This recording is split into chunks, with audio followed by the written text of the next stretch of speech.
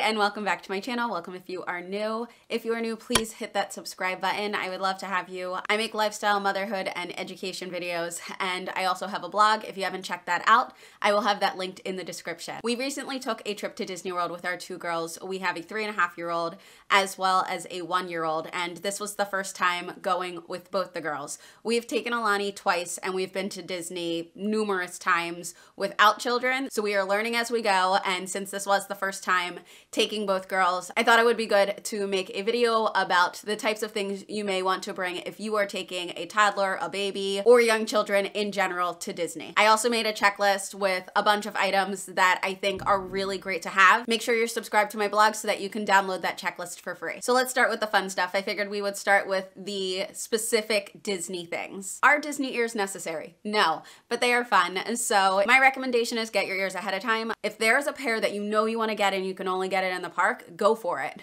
But there are so many things that you can find in the park that you can also find on Shop Disney, especially if you're going at the holiday season. If you're really planning ahead, you can get some really great discounts on themed ears and then wear them when you go during that holiday. Another great option is to make your ears. I will link a video below that has a great tutorial for making your own ears. I made my own ears 2 years ago and I wore them again in the park this year. I think it's just a really fun thing to do. Nobody has those ears because they're one of a kind since you made them, and honestly, making them and customizing them is just a really fun experience. Magic bands are another thing that I highly recommend. You no longer get free magic bands for staying at a Disney resort.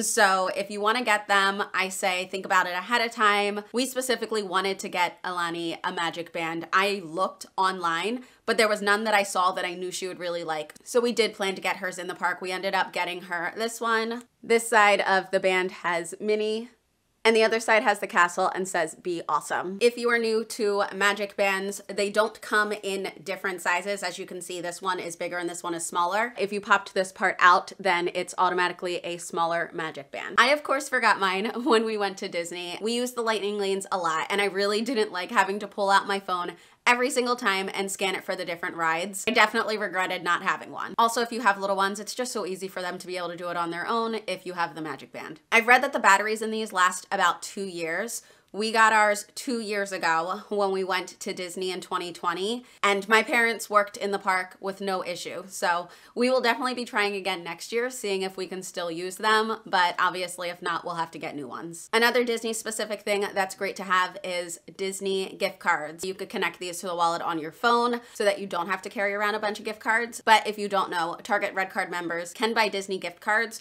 with the 5% off. So if you are spending a lot of money, it really does add up. We didn't end up getting Disney gift cards, but it's just something to keep in mind. The last Disney specific thing isn't really anything you need to bring to the park necessarily, but having the Disney apps on your phone is going to be crucial. Everything is in the apps, whether you're ordering food or if you are using them as your ticket, like everything is in that app. So make sure you have downloaded the My Disney Experience app and have familiarized yourself with the Disney Genie service. All right, so let's get into the toddler and baby specific things. If you've seen my What's in My Diaper Bag video, then this bag should look familiar. I had a different color and I loved it so much that I ended up buying this color as well. But this can be used as a backpack, and obviously you don't have to bring a diaper bag, you can just bring a backpack.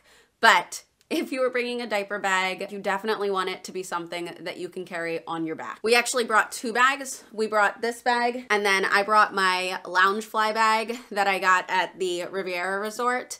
And I think that this was really helpful because I put what I needed for diaper changes in both bags so that if Emmy needed her diaper changed, I could just give this little bag to someone. My mom and my dad were with us, and then there was also Evan. So either one of them could just take this bag and go. I didn't have to like rummage through the diaper bag and find what I needed or anything like that. And so I thought it was really helpful to have my regular bag, but then also have this little bag that had a few extra things, specifically diaper changing stuff. I have my diapers, wipes, the cover that I use for the changing tables.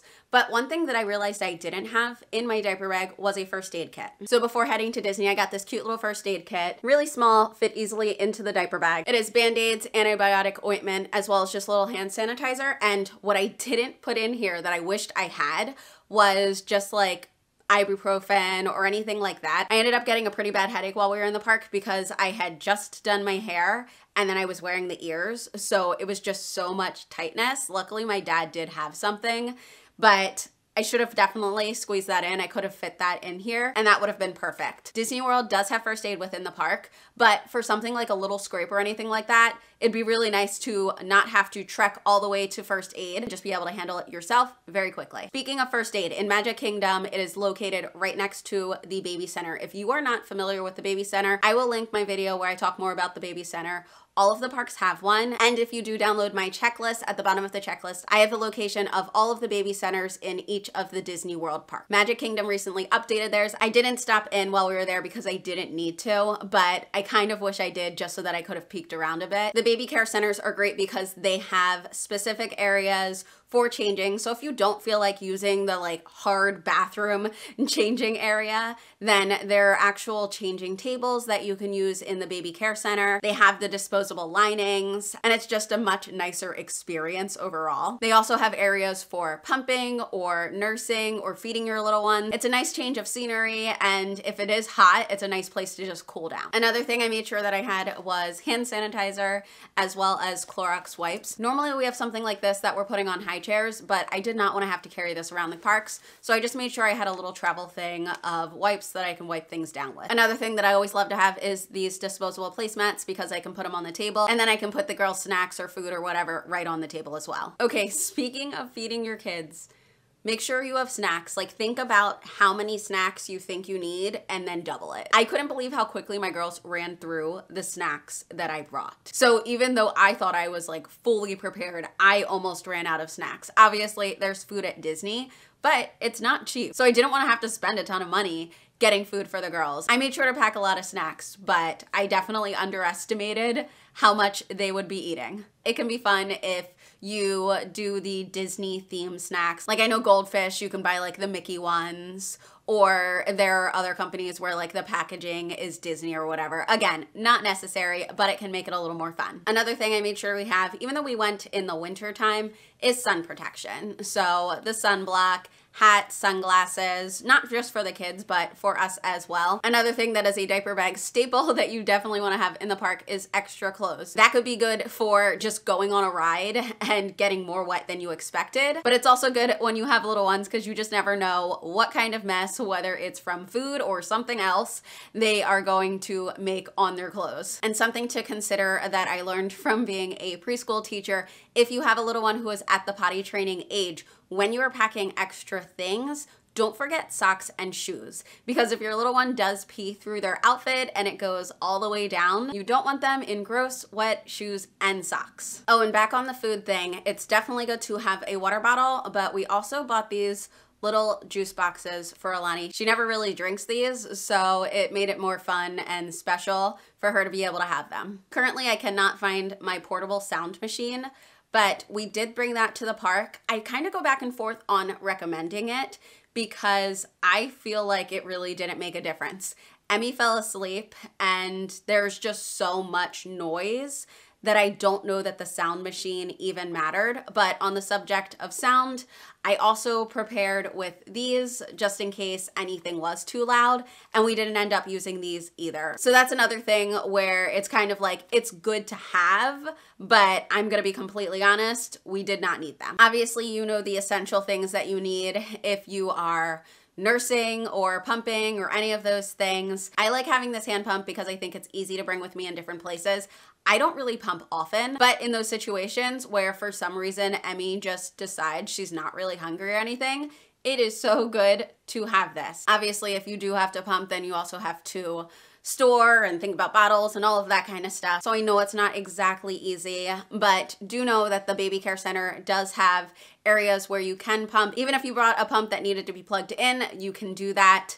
And they have places where you can warm up a bottle and all of those different things. So they do try to make it a little bit easier for you. Depending on what type of shirt I'm wearing, I do like to have a nursing cover option.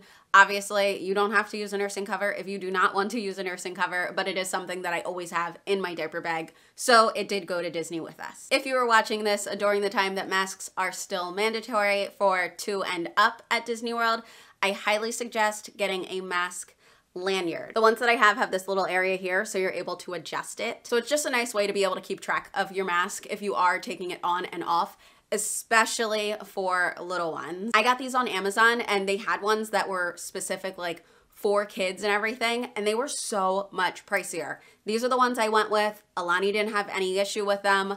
I will link them because I highly recommend having these ones, whether you're using them for a kid or an adult. Again, they adjust, so it really doesn't matter size-wise. Alani loved being in a carrier. Emmy is not the same, but if you do have a little one that you don't feel like having to hold in the lines, I highly recommend a carrier. Now, obviously you can get a big structured carrier and save your back for all of that time that you're going to be at Disney, but I just brought my ring sling because I wanted something that was going to be small and wouldn't take up a ton of space when we were getting all of our things together for the park. Okay, on to the really big thing for if you are traveling with little ones, the stroller.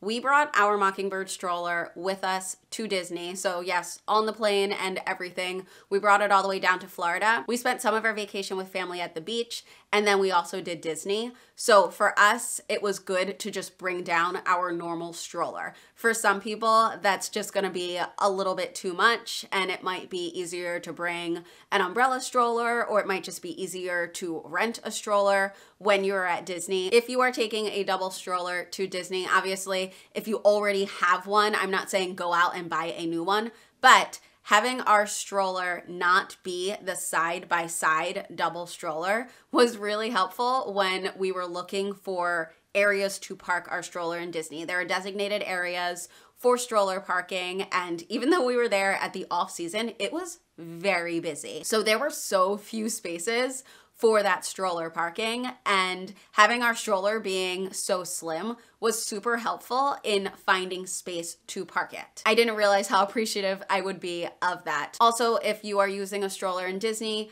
I highly recommend having something that makes it easily identifiable. I didn't really add anything to ours. The pink canopies as well as the Itsy Ritsy stroller caddy really kind of made it stand out, and I didn't have to go searching for it. It was easy to spot. But if you do have a stroller that you think is going to blend in, or if you end up renting like the Mickey stroller that they have there, I highly recommend having something that'll make it easy for you to spot your stroller, especially because your stroller can be moved. If they are making room, they will shift the strollers, move the strollers, and you don't want to be completely lost trying to figure out where your stroller is or have someone mistake your stroller for theirs. Along with our stroller, I brought our rain cover, which luckily we did not need. The forecast did say rain. By the time that we were at the park, there really wasn't any. So we didn't need it, but I'm glad that we did have it. Mockingbird does have a specific rain cover, and so I did bring that along with us. And then I also brought the sunshade, which ended up working really nicely for when Emmy fell asleep in the stroller. It was also nice to be able to fully recline her seat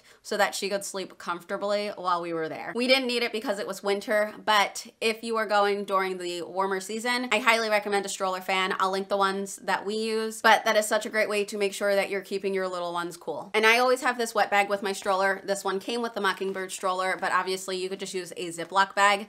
It's nice to have a bag to put things if they got wet or gross. Again, you could just use like a disposable bag, but it's really good to have a place to contain any of those wet items. You never know what the weather is going to be like in Florida, I swear. So having a poncho or rain jacket, highly recommend it. You can get disposable ones or reusable ones. We brought the girls just regular rain jackets because they don't take up that much space. We went with the disposable ones for us because obviously like a real rain jacket would take up a lot of space. I didn't really end up needing anything extra. The lines really weren't too bad. We were able to just like talk and fool around. But if you are expecting there to be really long lines, then I would recommend downloading the Play Disney Parks app because it has like different games and anything. We didn't end up using it, so I don't know too much about it, but I know that it has like fun things that you can do that can keep you entertained while you're waiting in the line, or whatever you know will keep your kids entertained. I feel like that's all of the diaper bag stroller related things. I'm just gonna say some general items that I think are good to have, and then some things that I think are just like